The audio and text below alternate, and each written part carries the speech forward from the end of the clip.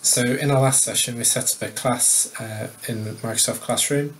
So in this session I'm going to show you how to add an assignment for that class.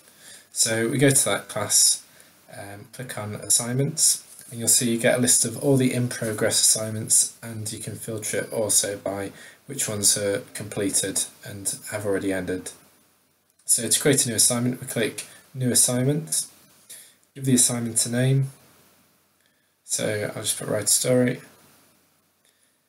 You can put in a due date for when you want that work to be completed by and a due time. So that will be the lesson that it's due for next time. And then you can put in some details. You can also attach some files. So I can press attach. You've got lots of options. You can attach something straight from your computer, from your OneDrive. It could just be a video from the video portal, web searches. So any sorts of files that you can attach, you can do that. And then you also can allow students to participate in a discussion, which I've just ticked and saved. So that's created the assignment, nice and straightforward, fairly easy. So once that's been created, you'll see that it automatically appears on this page. Just takes a few seconds to appear. And if I click on that assignment, I can see the details of it, so the instructions that I set. You can also see a graph of who's got what grade. So once we've filled in the mark sheets, that will be populated. I can see the mark sheets under submissions, and if I wanted to, I could manually put in some grades straight away without even receiving anything back. What I will do is I'll log in as a student, show you the student view. So this is logged in as a student. I can see I've got an assignment to do. Click on that assignment, and when this finishes loading, it'll show me an area where I can submit some files. So I can create a new file.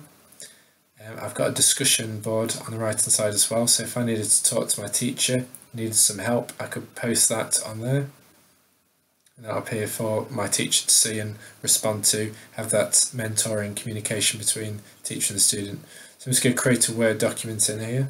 So it opens up in Office Web Apps. So again, you don't need Office installed on your machine to be able to submit these homeworks. So I'm just going to edit it in the browser. So this document is actually being saved inside your OneDrive. So whenever I finish this piece of work, so I'll just quickly put in some text, and I'll change the title of the document to Story. So if I actually click on the breadcrumb, which is my name, Susan Abbott, I'll go back to her own OneDrive. You can see it's already created some folders for Microsoft Classroom, a bit like the Teacher Dashboard product does, almost exactly the same. If I go back in the tab in my browser, I go back to the assignment, and I can add more responses if I want to. Then I can press turn in when I'm ready to submit it. So the language is a bit Americanized at the moment. So I've turned that assignment in. So it just takes a few seconds to do that. And then what I'll do is I'll log back in as a teacher in a minute. So I'll just quickly show you the calendar. So the calendar, which will link into your Outlook. So I can overlay all the different calendars from all my different subjects that I'm taking. And you'll see on that calendar I've got write a short essay, write a short story in my calendar. So any homeworks that you've got in those calendars will appear in your Outlook calendar as well. Conversations, that will just open up your discussion board and your group email. Files, this is an area where you can have shared files. So if you're working on a project together, this is quite good for group work. So it's just really a SharePoint document library that everybody has access to. So possibly good for some group collaboration work. And then the About tab just tells us the details that teachers filled in.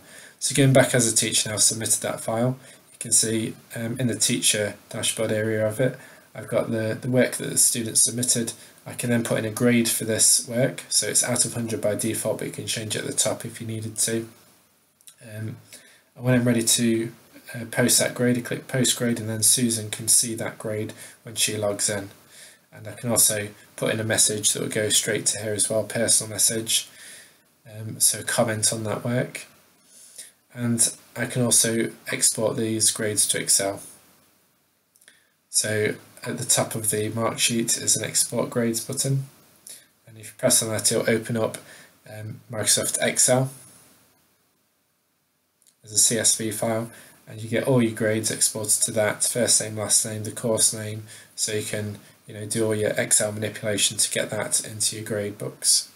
You can also see that that graph we saw earlier has been populated, so if I just populate a few more of these grades, it'll just work slightly better. So let's post those grades,